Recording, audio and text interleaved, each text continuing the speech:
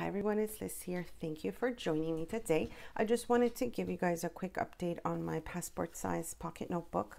I will put the link below of how I put it together. But many of you have been asking to see what I've done so far, if anything. So I will show you what I've done so far. It is so fun to put memories in this tiny little book. As you can see, it fits in my hand. Because I can just use the tags, and I've also found that the journaling cards fit really nicely in there.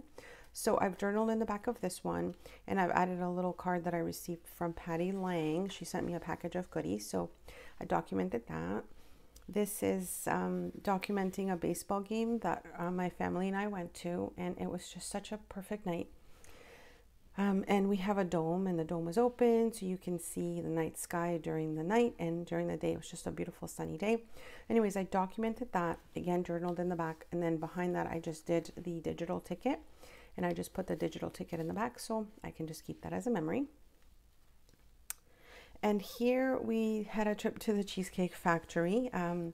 It's about a 45-minute distance from where we are right now, and it's at a mall that I used to work at when I was younger, so it was just so fun to go back and check out the restaurant as a family. This here, I received some goodies also from Caroline, from Caroline's Craft Tree, and she has some amazing handmade goodies, and I had to document that as well. So just added some stuff to the little tag, again journaled in the back. So you can see I keep my memories sort of written in the back, and I can kind of show you guys a little bit of it, but it doesn't necessarily have to show all my personal stuff back there. This one was a fun page. I met with Beth Wallen. Hi Beth, if you're watching.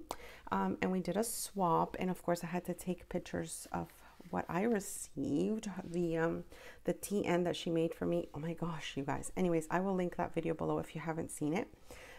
So anyways, I journaled in the back of that because I wanted to keep that memory as well. And then this one was Genevieve Designs. She released a new template setup, and I was on her design team before. She mentioned me with this latest kit that she's put together, that I inspired her from something I did for her way back last year. So I had to document that because it was just so fantastic. She actually sent me a copy of those templates. And anyways, so this one's like a little interactive and stuff, but as you can see, I'm keeping those memories. It's a tiny little format. I absolutely love how it looks.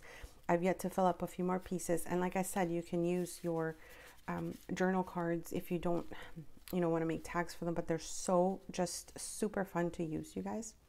Anyways, that was my quick share of this. I have a few other things coming. Some of you have asked for tutorials, so I'll be doing those as well.